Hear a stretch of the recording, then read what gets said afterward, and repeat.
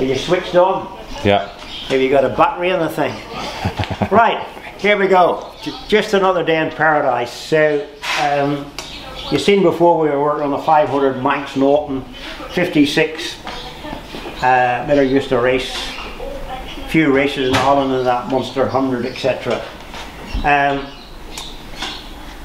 Sorted out the front end, put that screen on, which is quite a nice job. We've been really double checking it. It was really built very quickly, obviously not a lot of care putting in it, so we've sorted out the brakes. The gearbox wasn't selecting, so we've got the gears all selecting nicely. We've got some new unions for the oiling system. These were all missing, so we've got the nuts and the ferrules to make up the new pipes. So we'll make up the new pipes to go on here and then get it oiled up, you know, and then fire it up. Generally speaking, a very genuine bike, so look forward to cracking it up and hearing it running. So we spoke about the Ambassador the last time you were doing this, so we've got quite a bit of progress on the Ambassador. Steve's pulled it apart. I've sent off a lot of stuff for chroming. What we're doing is just a good sort out and fettle, but it could do with a real strip down, but really we've got too much on. So what we're doing, we've aqua blasted off the head, get that all sharpened up. It's done a few miles, so we'll paint the barrel. The aluminium case, we've sent that off to get it refurbished. It's all damaged. The Villiers do new ones, but they're not the same as the original, so we're having the original sorted out. Same engine as the SHS. You remember Sammy's first SH12 bike, so same motor, 8E, 3-speed, 197. Come around this side. Again, we're doing some jobs. We're going to drop this off. We'll have that all polished up. See the clutch, 5-spring, no cush drive on that. So the primary chain, a lot of slack on that, but good enough. So we'll have the barrel nicely painted. We'll drop the wheels out. Need to put a new tube in the back because it's flat. So I say to people, to get on the British team for the International 6-day, you had to be able to change a tube in 4 minutes. If you couldn't do a tube change in 4 minutes, you weren't on the British team. Miller was on the British team, but again, the wheels what we had on our Ariels and Triumphs were QD, so you could get the wheel out, QD spindle, pull it out on the deck, tube out, new tube in, back in again, and you had to be going within 4 minutes. So we had to train very hard to get up to that standard, but Miller was lucky enough he did it. So, but a lot of people didn't, so they never got on the British team. So T1 60s coming on. Got this far, engine in, exhaust on, a lot of stuff. We'll have to find a new primary chain, which is proving difficult because they're a one-off chain size, so we've got to do a bit more research to find that. Otherwise, coming along okay. This side, got a bank of carburetors to go on. That's your bank of carburetors, so need to check all that out. Pop them on here, and hey Gusto, this is the electric start to go on. So the Boyer Branson ignition system to be fitted, and we've had all the chrome done, as you know, so that's all looking pretty ship shape. And the petrol tank's up on the top over here, so seats all ready. So we've sorted out all the discs and calipers and stuff, so shaping up quite well. So then we move on to the other project which we're working on, the Raleigh. Remember we we took the Raleigh apart, so we've been gathering up some bits. The nickel stuff's just all come back yesterday, so that's all nicely plated. We're going to paint this section here black, and handlebars have all come up quite nicely. All the pipes, kickstarts, if you look down in there. So I hope you remember where all that lot went to, because you're going to put it together. We've just had a delivery this morning from the Raleigh Club. We needed the alloy silencer, which is quite unique, and that's just arrived with Raleigh on the side, so it gives it a bit of genuine sort of, that was a genuine Raleigh feature, an alloy silencer. And with the weight of an alloy silencer, they had quite a deadening effect on the noise. Knee pads, rubber knee pads for the tank, which pop on the side. So I'll just grab the tank and show you the tank. One moment. So we've got the tank back. That's your oil pump here. That's your oil pump and your filler caps. And of course, you got your knee pads, which will go on here. Raleigh on the side, a nice feature, so that goes on there.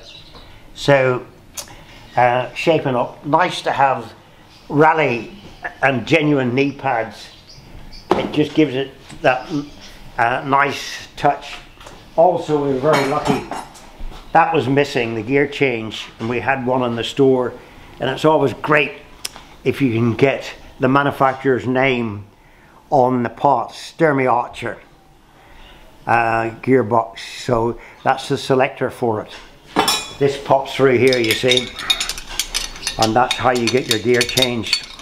That pivots on there, so you get first, neutral, second, third, 3-speed box. So then we have a look at the engine over here. You remember we got this far, so we'll start proceeding to pull this apart, let you have a look inside. Right, so we'll have the barrel and head off. Well, it's one lump actually. We should maybe show you how to do this first. You've got a couple of chipped fins here. So what you do there, you see, you cut, that's in cardboard or paper, you see, you cut it like that, right? But then there's another secret you do. I shouldn't really tell you, but I'll show you anyway. You get a sticky label like that, you see, and then you put your template on there. This is the easy way to do it. I always remember when I worked at Aerials, and you just have to make stuff in the development shop, and you got all these big blueprint plans, and of course in the early days you just have to mark the steel, blue it, and then meticulously mark it and scribe it. But the quickest way was just to cut the bit out of the drawing, stick it on a bit of on the metal and cut it out, and you knew it was perfect. So I'll just get a bit of metal for to put this on. So you got that there, so that's, then you just stick that on there like that. Stick it on like that, and then you've got the shape you need, so then you just cut it out on the hacksaw, and then you end up with that, and you just cut that out of there. Then you end up with that, so yeah, you just put that on there. It's best to make it in mild steel, because mild steel flex has got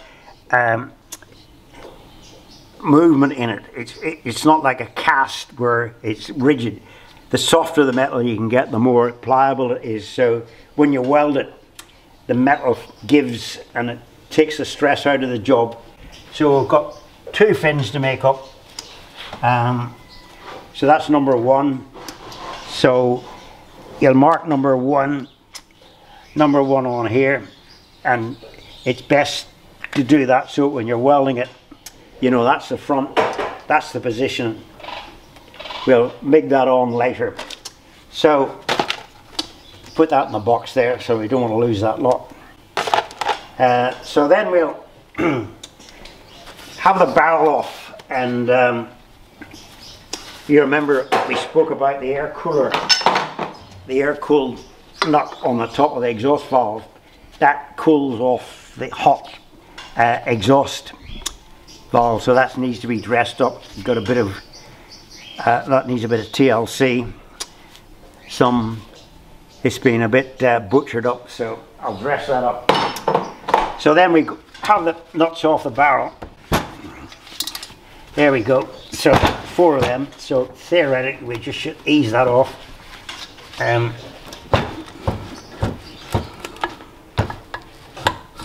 There we go. That's the barrel. Bore looks in reasonable sort of condition. Actually, it's in very good condition. Bit disappointed in the design. Light barrel flanges are not a good idea, because there's a lot of stress on that flange, and if it breaks off, it's really the end of the world. So lots of better engines have twice the base on the flange, like the new Imperial, which is heavy. So now we just drop the piston off. You do notice on the piston there's no circlips in this piston. Most pistons have a little groove around there, and you put a circlip in. These have just got buffer pads on the end of the gudgeon pin, which again, similar to the new Imperial. So the aluminium, although it scuffs the side of the barrel, it doesn't damage it. So there you go. We've got to look at that. I'm not too happy with the ring movement there. We may have to get down and get to the club and see if we've got a new set of rings. So have a look at that. So then off we go. So we just hold it like that, so we can get these nuts out without too much drama. So theoretically, and that's quite nice here, if you have a look on this side, where you've got the engine number and semi-sports, which is quite nice, SS semi-sports motor. So these are the followers, they come out. Paint, touch of red for exhaust. Pop them in that box there along with the nuts. And hey gusto, that should come apart without too much aggro. We'll just give it a touch with a mallet. So that should theoretically come off there like that. So here we go, we're inside. Looks in relatively good condition. I'll have to drop the half-time pinion off because it won't clear the cases. The half-time pinion loosened off. We've got to see about the markings on it, because push it. I don't want to lose the markings, so I think there's only one key on it, groove, but we'll just stick a bit of red paint on it anyway. So that goes on there, and that's the key position. So that comes off there, and there's only one key position, so you can't lose the timing. Put that there, and then we'll have the flywheel out like that. That's the spacer that goes on there, so you've got to remember that. We'll push that back on again.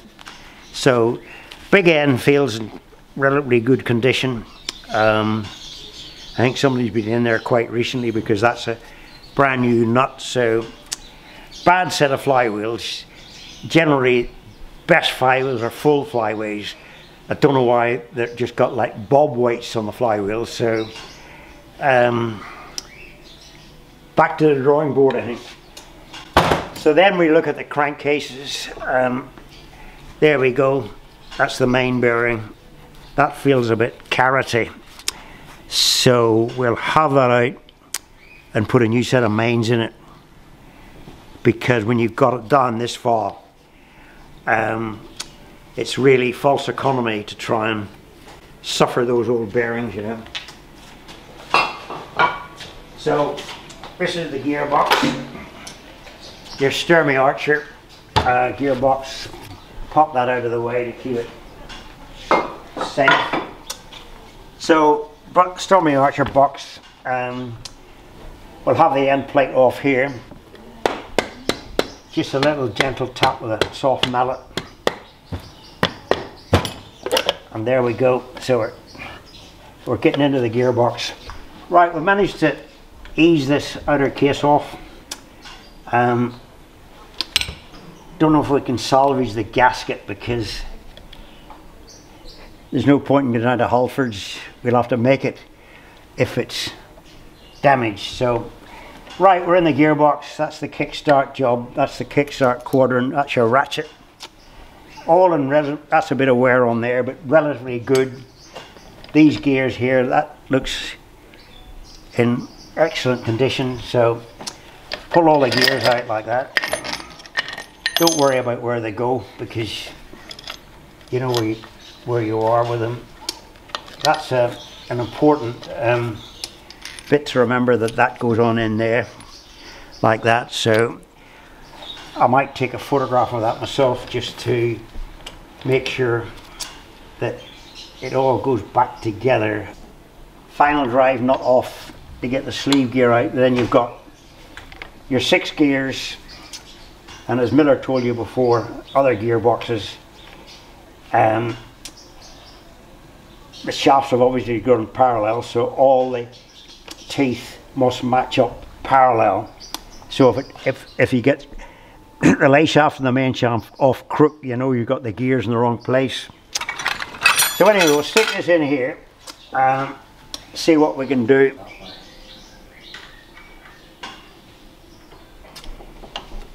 This is a little tool that's very handy, where you can hold the sprocket like that. This is left-hand thread. Obviously, the drive's one way, so you don't want the drive the same way as the nut comes off. So you put it left-hand thread, so when the sprocket goes, it's actually tightening the nut rather than loosening it. So there you go, wrong way. So we drop that off, and good condition. And the sprocket should come off quite handy. There you go. Little felt on the back of the sleeve gear. That's to keep the oil in the gearbox. So we'll put that in, and that should come out quite handy like that. So sleeve gear's coming out here, and your race. You see the ball bearing race either side like that. So that's all shimmed up, so that'll all need to be kept very much like that. So and then that'll pop on here. So there's your gear cluster together like that. This is your selector mechanism in here. You see when you move that lever like that, that shifts your selector along the shafts to get first, second and third and neutral. So there you go. That'll all be aqua blasted off, all cleaned up nice and tidy. A lot to do. These are some bits going off. That's for polish. This is for aqua blast. That's your timing chest. Your gear selector mount that goes under the petrol tank, so your gear lever pivots on the top here, and then your oil cooler. We're gonna dress all that off, get it aqua blasted, and sharpen it up a bit. So there we go.